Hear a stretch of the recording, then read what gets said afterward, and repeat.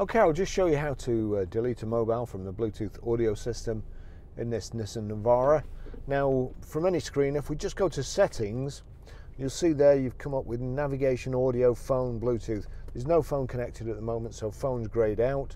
So if we just turn the control here down till we'll get to Bluetooth and then click enter, you've got Bluetooth paired Bluetooth devices and paired device list. So we turn down to paired device list and click enter in the center. And again, you see hands-free there. We click on hands-free and Barry's iPhone.